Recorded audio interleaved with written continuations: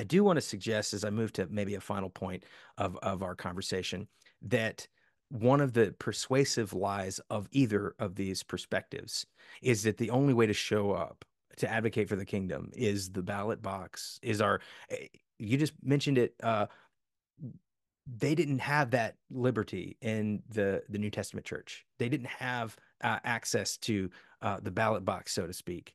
And so for us to be hoodwinked or duped into believing that the most important thing we do for the next 4 years is, check next to a box of some unlikable rich person that has achieved political prowess through all manners of the mechanisms of this world, that's the most important thing we do. We have, I think, emptied the power of a long-standing tradition of the church affecting change for the world, even from a posture of powerlessness.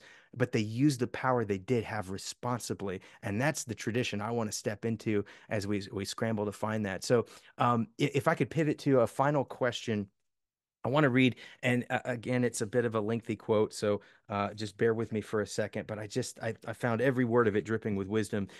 James Davison Hunter wrote a book called "To Change the World," and in the book, he kind of critiques the Christian right, the Christian left, and the neo-Anabaptist, the folks that want to disengage. And he advocates for what he calls a faithful presence within, and he does that by talking about what it could look like if we sought a new city commons, is what he calls it. So I'm going to outline that idea in a couple of paragraphs and get you guys to respond to it. But I guess for me, I'm compelled by his challenge to think outside of the political when we're asking this question: how do we correlate our kingdom of heaven citizenship with our kingdom of earth citizenship? If we thought outside the political, what options would be vibrantly drawn toward in a way that empowers human flourishing in a divisive culture? So let's read this. The ideal is to shift to a post-Constantinian engagement, which means a way of engaging the world that neither seeks domination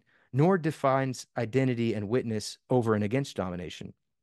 For most, this will mean coming to terms with the past. Christians must recognize that that though it clearly benefited in many fundamental and extraordinary ways from people of faith and the good ideals of the Christian tradition, America was never, in any theologically serious way, a Christian nation, nor the West a Christian civilization. Neither will they become so in the future. The goal for Christians then is not and never has been to take back the culture or to take over the culture or to win the culture wars or to save Western civilization. Ours now, emphatically, in a post-Christian culture, and the community of Christian believers are now more than ever spiritually. I lost my thought. And the community of Christians believers are now more than ever, spiritually speaking, exiles in a land of exile. The Christians, as with the Israelites in Jeremiah's account, must come to terms with this exile. It isn't just the Constantinian temptation that the church must repudiate, but more significantly, the orientation toward power that underwrites it. The proclivity toward domination and toward the politicization of everything leads Christianity today to bizarre turns that, in my view, transform much of the Christian public witness into the very opposite of the witness Christianity is supposed to offer. A vision of the new city commons rooted in a theology of faithful presence, certainly leads to a repudiation of resentment that defines so much of Christianity's contemporary public witness. Yet it also leads to a post-political view of power. It is not likely to happen, but it may be that the healthiest course of action for Christians on this count is to be silent for a season and learn how to enact their faith in public through acts of shalom rather than to try again to represent it publicly through law, policy, and political mobilization. This would not mean civic privatism, but rather a season to learn how to engage the world in public differently and better. Your responses, my friends. I really love that idea of shalom. And I think that keeps coming back. And you said that even before reading that quote of what does it look like for us to bring shalom as the people of God? And I think I maybe resist a little bit the extreme of we should all be silent for a season. Some Mm-hmm. should probably be silent. This was written in But 2010, so interesting. maybe the Interesting. silence is gone. It's, Who knows? but I think like what it's coming to and what it's getting at is truly all of this I just keep coming back to is what is our motivation? Is our motivation to gain power, or is our motivation to follow the way of Jesus, which is we have no power. We are not doing things in our own strength. We are doing all through his strength, and his way is that upside down kingdom. And yeah, there's Laura, who is in our church family. Mm-hmm. A couple years ago, she said something very off the cuff that I have never forgotten. And Mm-hmm. she said, you know, the world wants me to choose, like, am I going to be on the axis of the radical right or radical left? And she said, I am getting on a totally different axis that Mm-hmm. is about the radical love of Jesus. And Rich Villodas said something similar about how the church is not to be found at the center of the political world. The church is to be a species of its own kind, confounding left, right, and center, and finding Mm-hmm. its identity from the center of God's life in Christ. And I think that's where we find that pursuing of shalom when we continue to keep our eyes focused on the goal of loving our neighbor as ourselves, but first loving the Lord our God with all our whole heart, soul, strength, That's and right. mind, um, and being centered on Him and not in the center of the swirling vortex of our political season that we're in, or whatever that is. I mean, that can go much broader to that. Maybe it's just the swirling vortex of youth sports. Good gracious, that's all encompassing right now. Whatever that is, of just remembering like God wants us to be a people of shalom. And if we haven't found that shalom ourselves and we're Mm. allowing the political noise to disrupt all of that, we have to, maybe we as individuals do have to step out and be silent for a bit Yeah. to find that shalom before we have any of that to offer anyone else. Wow, that's rich. Yeah. Yeah, yeah. Amanda, what are your thoughts? I think it's C.S. Lewis who says he defines patriotism as love of home.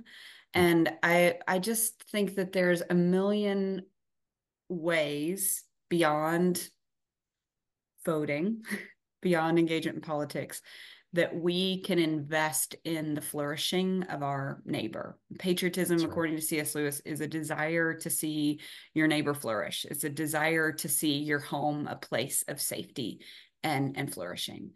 Um, are we feeding our neighbor that's hungry? Are we meeting our neighbors who are new to our community? Um, are we creating beautiful art? Are we taking care of the trees and the rivers? Mm-hmm. There's a million ways to love our country, and to be patriots. I think the thing I would end on is I just think that the cornerstone of Christian virtue is humility. We're Mm-hmm. going through Romans, the latter half of Romans as a church family. It's a book all about these dissents, this divide between the Jews and the Gentiles. And gosh, what kind of story was God telling through the Israelites, and what kind of story was he telling through the Gentiles, and how are we supposed to graft those stories together? Feels kind of familiar, right? And I think Paul begins with humility. Don't think more highly of yourself than you ought to. Mm-hmm. Remember that you're part of one another. You are members of one another. If my neighbor's hurting, I'm hurting. That's how it ought to be. If my fellow citizen is hurting, I'm hurting, and that's how we ought to think. If we could somehow look one another in the eye and believe that, gosh, we're all just wrestling with this. We're all doing the best we can with the circumstances that we're in. We're all trying to use wisdom in how we vote, give one another the benefit of the doubt, and then have robust discourse and robust dialogue Yeah. with that humility as the Yeah. foundation. Gosh, that would be subversive. Yeah. That would be subversive to a culture that literally uses fear as a marketing scheme. And so I think that's what, if Christians want to be salt and light in this particular way, in this political realm, let's remember just how far humility can take us That's in right. building bridges towards our neighbor, and frankly settling our own souls, and as Sharon Hoddy Miller said, caretaking that wellspring of our soul. That's right. You both have mentioned that. I think that's important for us to hear is practical realities of experiencing shalom and being with God. Like that has to be a part of this. Just retweeting or comment threading or voting is we need to commune deeply with God in order to affect change in the world. I'll add one thing, just a theological kind of capstone to this would be the fact that we're made in the image of God. And it's a title that it's hard to exhaust what that meant to the original audience and the different semantic fields of kinship, of kingship, of cult image.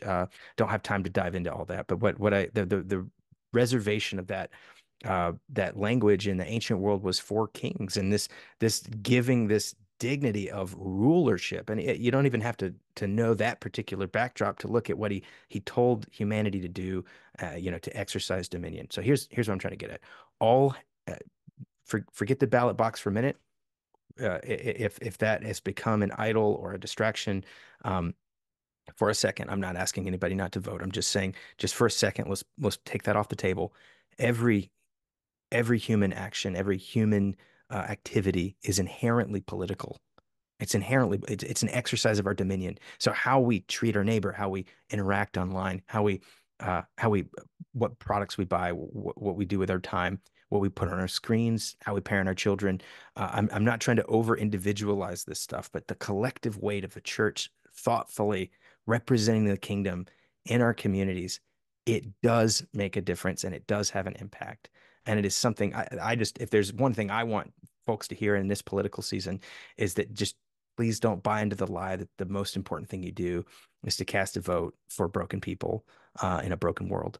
The most important thing you can do, politically even, is living out the restored dignity of being in Christ as a human being among human beings, and to give that vision of new humanity is politically powerful. You are affecting change for the kingdom, and it is no small thing. And so I just to for those that are listening that are younger that don't have the right to vote yet, for those that are disenchanted with the political system or whatnot, just know that your human activity can reflect the kingdom of God.